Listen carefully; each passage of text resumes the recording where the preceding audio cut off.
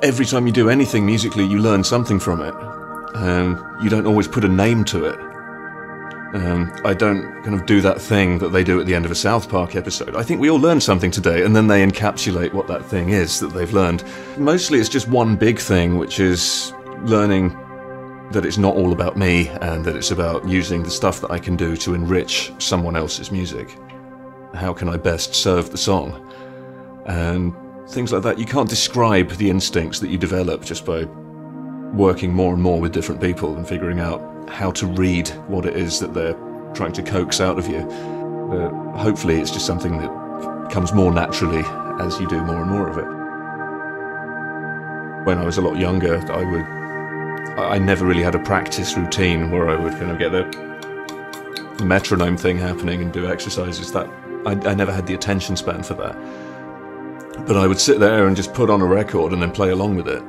Sometimes I would be trying to pick out certain stylistic things that I heard happening on the actual record. You know, if you jam along with an Yngwie record for long enough, you're going to start doing things like that just because you're hearing that kind of tonality and that kind of note distribution, and it kind of infects you in some subtle way, which was kind of the idea, just to let stuff osmose into the way I play rather than trying to steal anything specific and then practice one lick over and over again. But yeah, always I've just tried to play what I hear in my head, and that's really what improvising is, isn't it? It's playing what you hear in your head and allowing the music you hear in your head to be informed by what you hear everyone else doing around you in any musical context. I would worry if a technique ever came first. To me, the sound comes first. It's like I want to hear something percussive, or like maybe I would end up slapping if it started with something I heard in my head that had a percussive vibe. Or if I want to hear something fluid, maybe I'd do a tapped kind of arpeggio, and if I wanted something more abrasive and staccato, maybe I'd play the same notes but sweep picking or something like that. Always the sound comes first, the technique is just there to serve you, I think. So I've never tried to shoehorn a technique in to a piece of music just so I'd have a vehicle through which to let people know I could do that technique.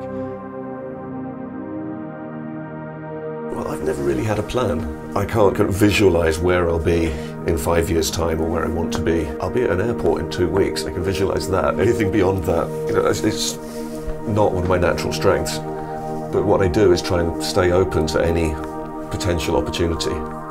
And every time a possibility presents itself, I just judge it on the basis of whether I think it would be fun, whether it would be interesting, whether I feel that my particular skill set would be able to enrich that music in any way. And the weirder the better. For me, it's just a language. It's something I've always done. I can't imagine not doing it. Were I not so grateful for the ability to play music, I would almost be taking it for granted. It's just so normal to me. I think you just should be passionate. If you're not, maybe you don't need to play music. I think normally people know why they're playing music and they feel that drive and that obsession, that desire to sound better and achieve certain things. But you shouldn't have to force it. You do whatever needs to be done to get you where you need to be. If something's hard work, you shouldn't be complaining about the fact that it's hard work. You should be thinking about how awesome it's going to be when that hard work pays off. And you need that mentality. It's about all three people, and in particular it's about what happens between the three people. And if I could somehow teleport myself out of this body and be in the audience and watch an Aristocrats gig, I think what I would enjoy the most is just seeing the eye contact and seeing how people respond to each other, rather than just, now I'll watch the drums and see what amazing drum things are being accomplished, and now I'll look at the guitar, I'll stare at his fingers for a while. You know, the exciting stuff happens between the musicians. It's about all three of us equally, which feels right to me. There's something I really like about not having a bunch of effects. There's something nice about just guitar straight into the amp, be in the same room as the amp, be close to the speaker, so the speaker and the string can hear each other, and you get that nice feedbacky, sustainy thing. And just maybe a bit of ambience if you're in an unforgiving room. And there's something I really enjoy about playing in that pure, uncontaminated way, but it doesn't work in every gig. I couldn't just turn up and be Blues Guthrie and do the Stephen Wilson gig. You need effects for that, because that's a big part of the sonic picture. And I guess part of it is just the tradition of the instrument. When you think of a certain instrument, you think of the history of that instrument and what famous guitar players have done in your chosen field of music for the past few generations. And I guess that the fast thing just evokes kind of poodle hair and animal print spandex and all of that stuff. A lot of my kind of experience in the world of music doesn't really have words to go with it.